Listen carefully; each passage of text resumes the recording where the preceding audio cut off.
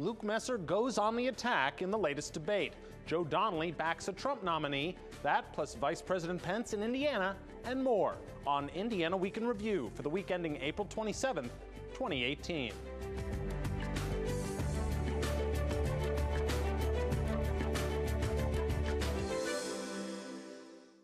Ice Miller is proud to support Indiana Week in Review. Ice Miller, with a 100-year tradition of learning what is important to clients and strategizing with them toward a common goal. Today, Ice Miller continues its commitment to help clients build, grow, and protect their interests. More at icemiller.com. This week, Congressman Luke Messer didn't hold back in the latest primary debate between Indiana's 3 Republican Senate candidates. The debate was sponsored by the Allen County Republican Party, and while, again, the 3 candidates didn't have many policy differences, there were plenty of attacks, including jabs from Luke Messer. Todd Rokita was told last week by the Trump administration to take down his advertisements because he's faking support from the Trump campaign. He's got the support of a couple Trump campaign volunteers. Fellow candidates Mike Braun and Todd Rokita were on the warpath too, but this was the first time in a debate Messer has so engaged in attacks against both opponents. Is Luke Messer struggling to get back into the race? It's the first question for our Indiana Week in Review panel. Democrat Ann Delaney, Republican Mike O'Brien, John Schwannis, the host of Indiana Lawmakers, and political analyst John Ketzenberger. I'm Indiana Public Broadcasting State House reporter Brandon Smith. Ann Delaney, was this a sign that Luke Messer is trailing? Yes. How worried should he be? You got 30 minutes to go. Spread it out a little bit. I think he ought to be worried, and I think it's pretty obvious that he is worried because, he took the high road initially because he thought he was the leading candidate, and now he's not taking the high road any longer. I mean, like I said once before, I think these guys are like the Three Stooges. I mean, the biggest thing he can talk about is the yard signs, okay? I mean, they're exploding the deficit. They're trying to take health care away. They're ruining the exports for Indiana farmers and on and on and on. And what are we talking about? Whether the yard signs are authorized or not and where Luke Messer sleeps. It is a race to the bottom, and they are all winning.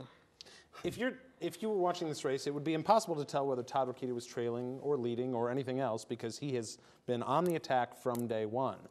But given that Messer was the sort of more positive campaign and has since delved more into the attacks that the other two have been doing, does that make it look a lot like he's worried about where he is in this race?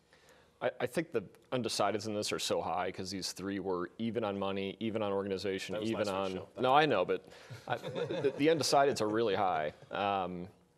And Luke, it's not a bad strategy for that Luke Messer had to introduce himself to voters first and then contrast himself against the other two. That's not a bad strategy. I don't think it means that he's way behind or it's even. Or I think it could go. I mean, it could go any way really. In my mind, it's some of these. And there's new dynamics where there's now chatter about Democrats pulling Republican ballots in certain areas, or maybe they don't have competitive races. So will that have an impact? Which is interesting because one of the attacks in like multiple races around the state now are Republicans who are running today, but 10 years ago pulled a Democrat ballot at the insistence of like the far right, like Donald Trump used to do before he became a Republican. So it's just an interesting finish here. The last debate is next week, and I'm sure we'll talk about that again next week. But I think it could be wide open. We could look back at it and go, well, that's exactly how we thought it would work out. Exactly how do you think it'll work out? I'm not going to play that little game, Ann. Should we have? Would this have been better for Luke Messer to go? I mean, to be on the attack a little sooner? Would it have helped him? I'll let you know on the morning of May 9th. Go out on a limb, John. Yeah, right. I'm not privy to the valid numbers. If I had all of the data, valid data, I could probably speak with a little more authority. What I can only do in this situation is read into and draw inferences from what we're seeing both in the on-air campaigns and at the performances at the debates. And that would suggest that somebody sees something that says, turn it up a notch. Although I will, maybe it's splitting the baby, but maybe you can You're good at that, though. I know. Well, that's a little bit. I see shades of gray everywhere. Everywhere, even in your my. Sorry.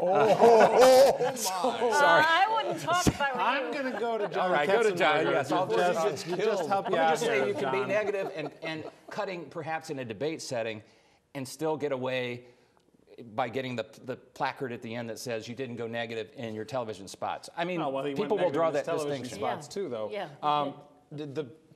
Here, does it look like? I mean, did Luke Messer almost have to go here because of what he was getting from the other two? Yep.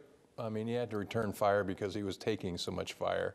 And as Ann likes to describe, sometimes it's a circular firing squad, and if you're not firing back, you're just dead. You're just dead. That's right. And we aren't privy to. There aren't any public polls. Unfortunately, none of the media outlets or anybody else is conducting a poll, or we haven't seen any anyway. So we really only can speculate what we're by the strategy. And I think using that kind of inference, you can say that Mike Braun has definitely run a good campaign. I think that he has probably taken a lead because he's being attacked by both sides pretty strongly, whereas before he was pretty much ignored. And I think that coming on such close proximity of saying he's not going to go negative and then to going negative suggests that Luke Messer was looking at the information and said, I better do it or I'm gonna get shot there's now. only so much time left. Well, Democratic U.S. Senator Joe Donnelly, the man they're hoping to replace, he this week announced he'd support President Trump's nominee for Secretary of State, Mike Pompeo. Pompeo, the former CIA director and Kansas congressman, was nominated by President Trump to replace former Secretary Rex Tillerson, who Trump fired earlier this year. That's even as progressive groups made a push to submarine Pompeo's ascension.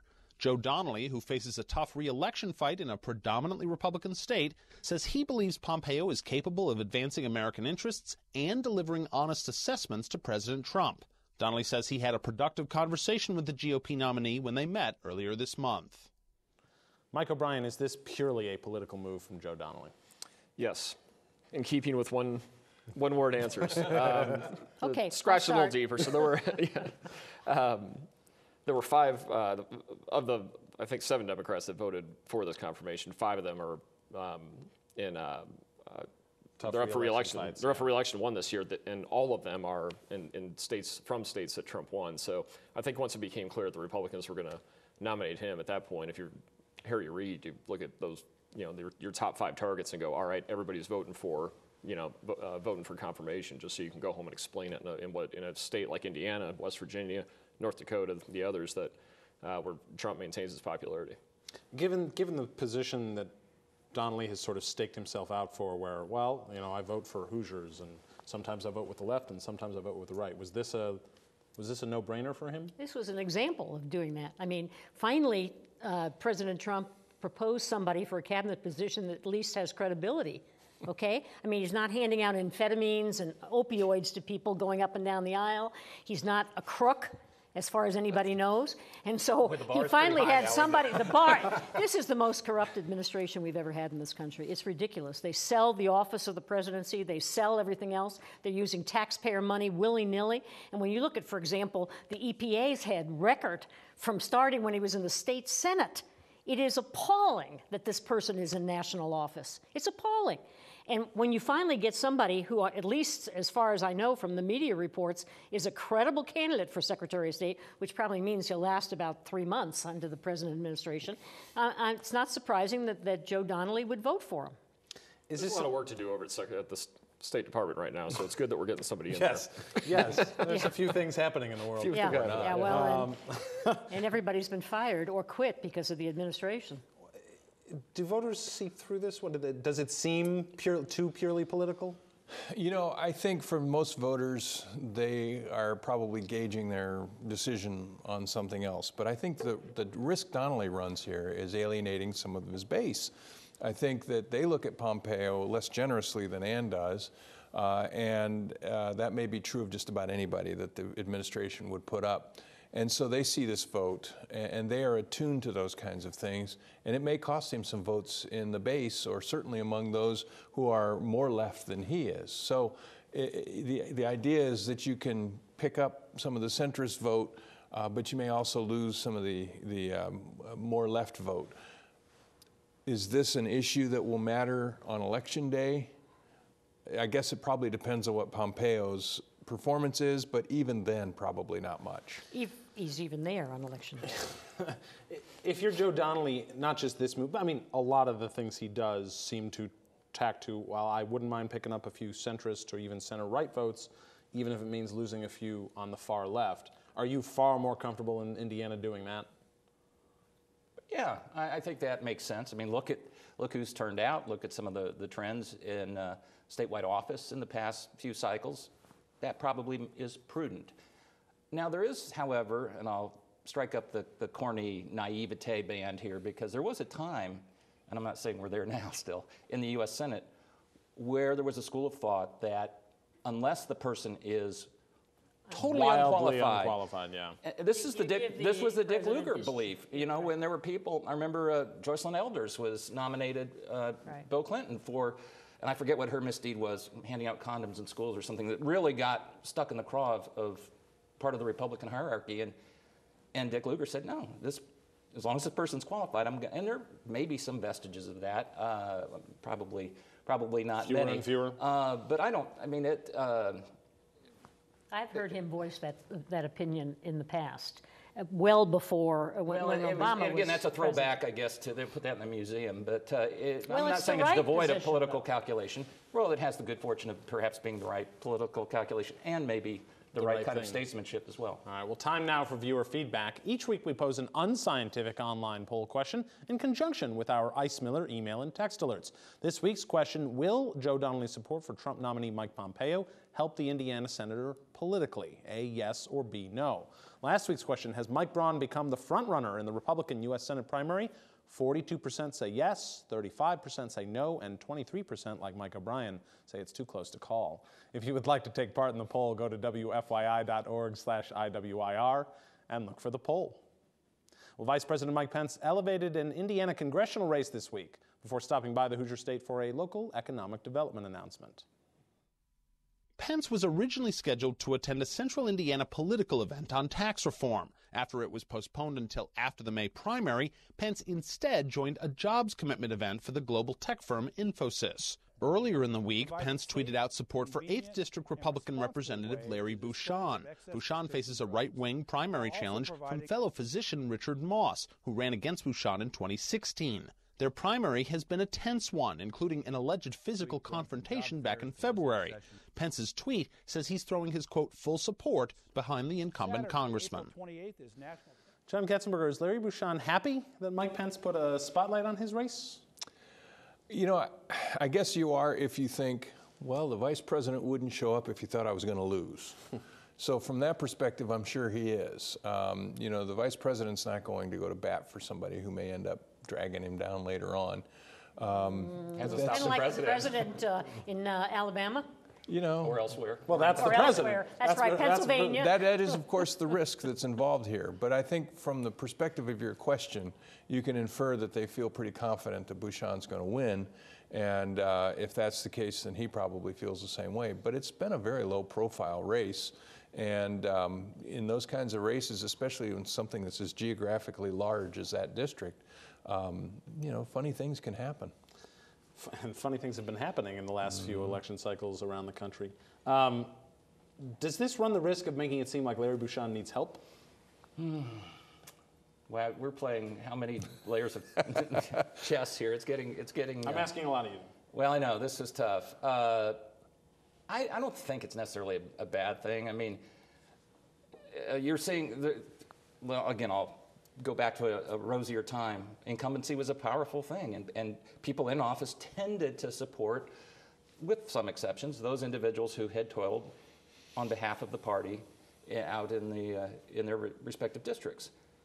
Now, of course, we're in the era of drain the swamp, so I guess in a certain way it runs counter to at least the message that's espoused by the person in the White House, the other person in the White House.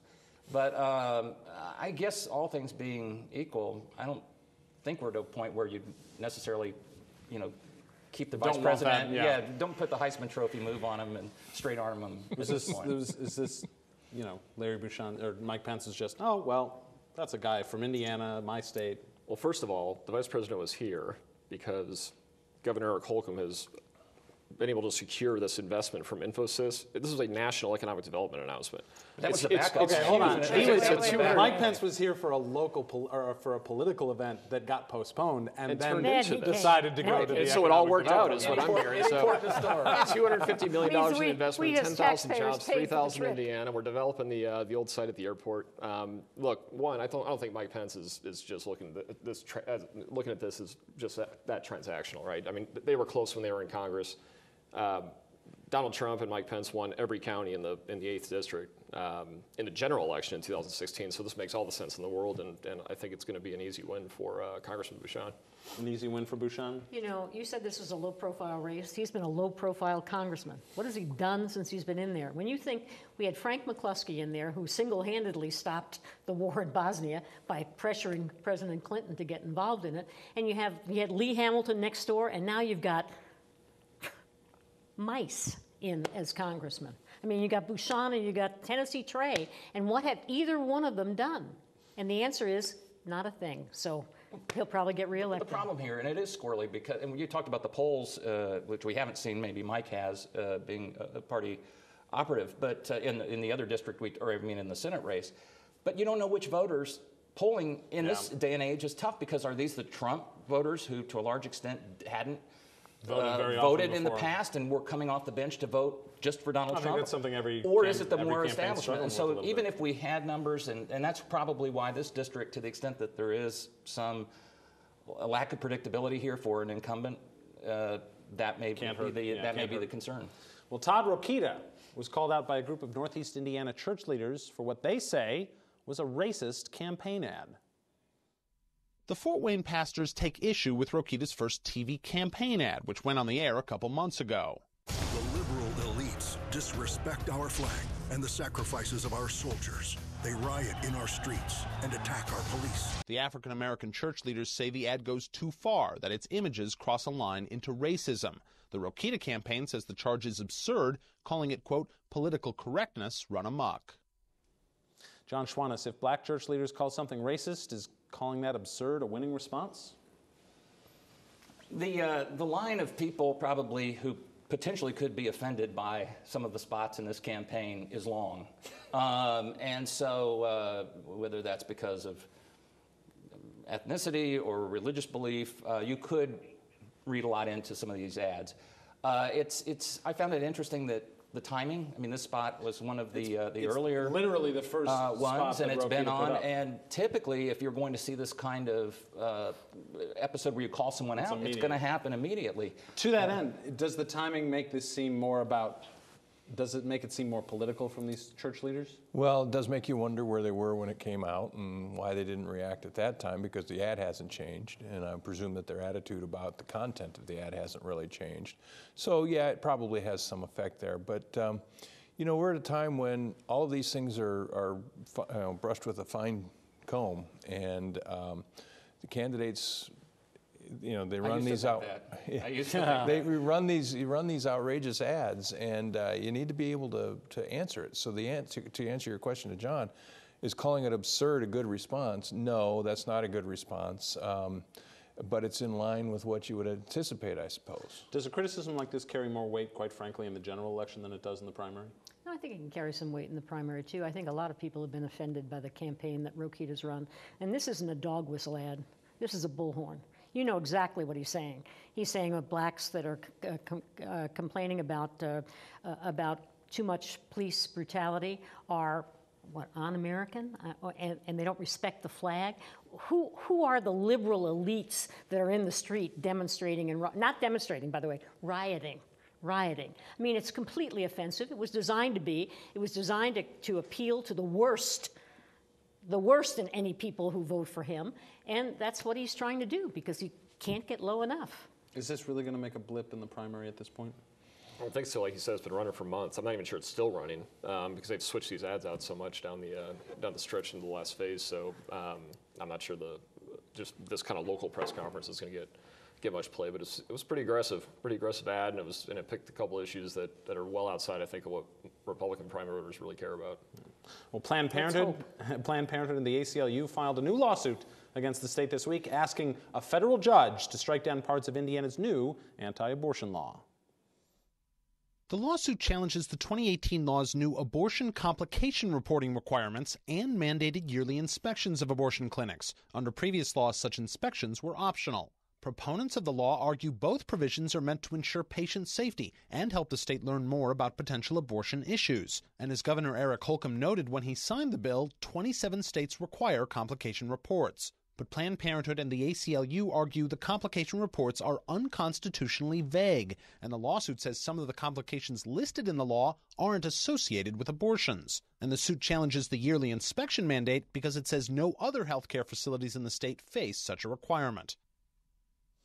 Andalini, is there something comforting about the yearly consistency of these lawsuits? Well, if you're the comptroller for the comptroller for the ACLU, you'd be very comforted by these lawsuits, because what we're doing, what Holcomb and the Republican majority and our Attorney General are doing, are funding the ACLU with taxpayer money, because they're passing outrageous laws session after session after session. And then they go into court, and the attorney's fees are awarded to the prevailing party, and Planned Parenthood and the ACLU have prevailed on every single one. So taxpayer money is going into the ACLU year after year after year, thanks to the Republicans. So if you were the comptroller, you'd be happy. Well, it's just vouchers for ACLU. Do you think Republican voters are a little tired of the lawsuit every year?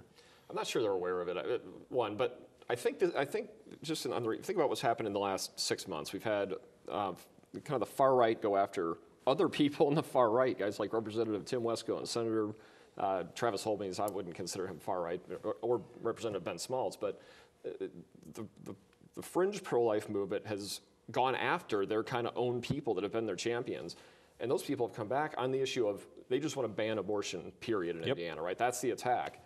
And I think legislators, including those guys, have said, look, we can't go that far. We've got to try to mine the line of what's appropriate, what's in what are requirements in 27 states. I don't know if those are different here than they are elsewhere in the new law that's passed.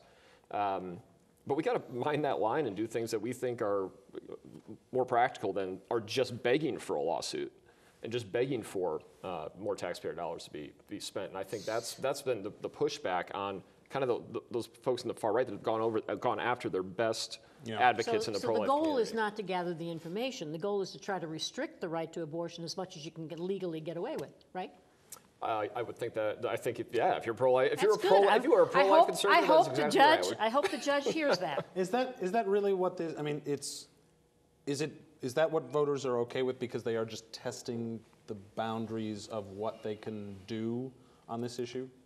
Well, I suppose that they're... Are they okay with the costs of that, I suppose? Well, I'm sure some are. They see this as an issue broad, larger than dollar signs. This is an existential debate. And there are some who would say, this once again underscores the lack of legitimacy of the federal judiciary. Again, I'm not subscribing to this myself, but there are those, how often do we hear the phrase, there's another unelected activist judge going against the will of the people, paying no attention. I'm not agreeing. Kind of like the Supreme Court did in the decision I'm that merely put pointing George out Bush in that as president. we have a constitutional democracy here where certain protections are guaranteed. But there's a lack of appreciation of that nuance. So for some folks, they see this as a crusade, and so costs be damned. Costs be damned. Mike O'Brien mentions this it's been labeled by some a civil war going on in the pro-life community in this state, or in the anti-abortion community in this state. So do those folks on the fringe who are pushing fairly conservative lawmakers over this issue, does that even though they may know that there's a lawsuit coming and they may know that they're probably going to lose money to the ACLU, they kind of have to do these bills anyway? I think that that's the idea here, is to try to appease the far right element here by doing as much as they can that they think they can get away with from a judicial check perspective. It's cynical, and it's also hypocritical, because many of those people who are on the far right who don't mind spending the money to defend this lawsuit are probably the same people who are saying government's too big and doesn't mind the purse. Health care for children. So finally, Todd Rokita's campaign released a children's book this week, Oh, the Places You'll Forget. It's a jab at Luke Messer over the fact he lives much of the time in Virginia with his family while he serves in Congress. It include lines like, "We searched Columbus, Muncie, and a local Richmond pub. I heard someone saw him at a Virginia country club." Mike O'Brien, will this soon replace Dr. Seuss on bookshelves? I'm like the only Republican in the state who's not writing a children's book right now. Everybody's doing it. Gotta hop on the bandwagon, man. I know. Just transcribe this week's on the show. issue, on the Go. issue in general, just the residency thing irritates me. Everybody makes this decision based on their own family needs and their own financial means, and for all those reasons. And by the way, we elect them to go to Washington D.C. The whole job is leaving. Then they leave, and we hammer them for it, like we did with Lugar in well, because they've 2012, forgotten their Hoosier critical thing. Roots. And it's all important to stay connected and all those things. But these guys, all of them, Republican and Democrats, make their own decision about what's right, whether to move or stay, and how much time to split. All right, well, it sounds like the children's book got under your skin. The whole thing's getting under That's my skin. Indiana Week in Review for this week. Our panel is Democrat Ann Delaney, Republican Mike O'Brien, John Schwannis of Indiana Lawmakers, and political analyst John Ketzenberger. If you'd like a podcast of this program, you can find it at wfyi.org/IWIR, or starting Monday, you can stream it or get it on demand from Xfinity and on the new WFYI app. I'm Brandon Smith of Indiana Public Broadcasting. Join us next time, because a lot can happen in an Indiana week.